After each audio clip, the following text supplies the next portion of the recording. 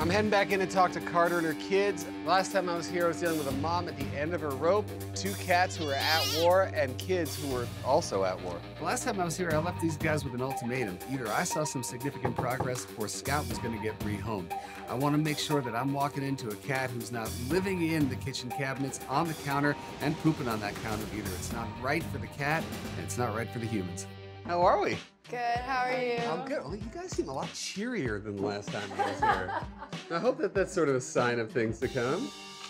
And there's a cat going up on, look at that stuff, man. Oh, whoa, wow, whoa. The fact that these guys are doing their catification homework gives me hope. Good work, guys.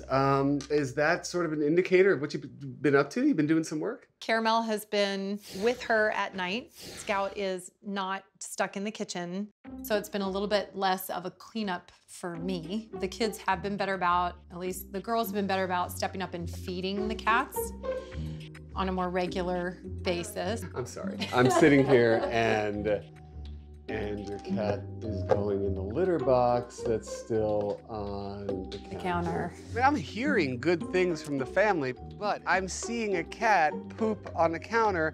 So obviously the family's saying one thing, I'm seeing evidence of another thing. Now it's time to get to the homework and find out where the truth is. We got a toy right there, but her eyeballs are on the 4-legged toy right over there. The cat is still more interesting than the toy. That's a problem. Scout, play equals confidence. Caramel, play equals energy that comes down.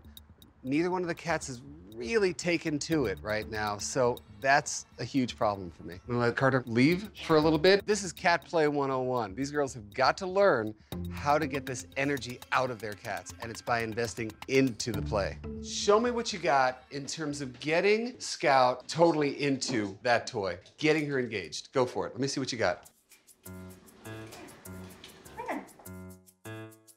Oh boy. Okay. What Molly's doing right now is taking a toy and waving it in the air. I see it all the time. I want to see her be the bird, be the snake. Act as if your life depends on it, because if a cat catches you, you're dead. See if you can attract her just with the feather. You have to be engaged the entire time. Oh, that took 3 seconds. There you go. Keep moving, keep moving.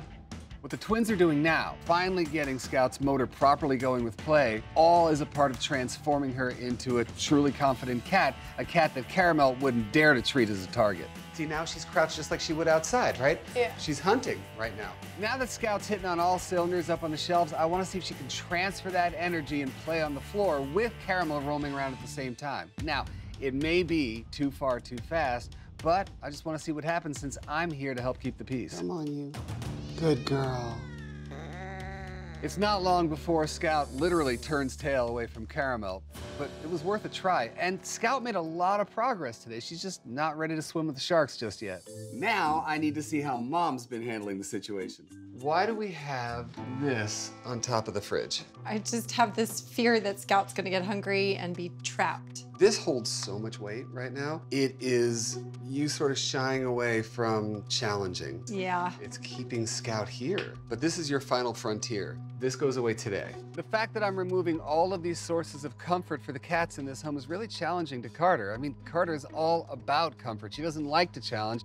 And I'm seeing the same dynamic play out with her kids. She doesn't want to challenge them. While we were sitting at the table with the kids, I'm raking your kids over the coals about the poop that was sitting in there while they had a sink full of stuff. Right. And what did you do? Well, I was gonna defend Molly. You weren't going to, you were. Well, yeah. I think that we're ready to move it.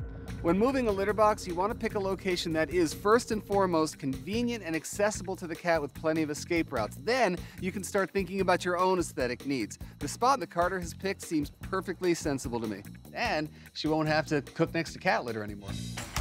So I'm heading in to meet up with Carter and her kids and Scout for one last meeting. And I left here the last time. Stop, Maddie! Absolute chaos. And they didn't follow through on the work. I might have to rehome one of their cats. It's about the family's energy. If they change, the cats are gonna change. That simple. Last time I was here, I'm trying to talk to you guys, and in the meantime, there was a cat crapping in the corner. Last time, right? And this time, I walk in here and there's dishes, clean dishes. not pooped on or peed on dishes. That was the finger cross last time I was here. Yeah. Was somebody gonna poop on the counter? No. Oh, phew. I know. You got a kitchen. I know. You got a kitchen. What happened? I was doing everything and I was bitter. Now, you know, I come home and the cats have been fed their middle of the day meal. Cool. Maddie has been taking care of Caramel, making sure she's locked up at night, making sure her kitty litter is clean upstairs. Sweet. The kids have stepped up. They're doing the work. Oh, this is good. They're acting as co-parents to these animals. The kids seem to be fighting less. They seem to know what their jobs are.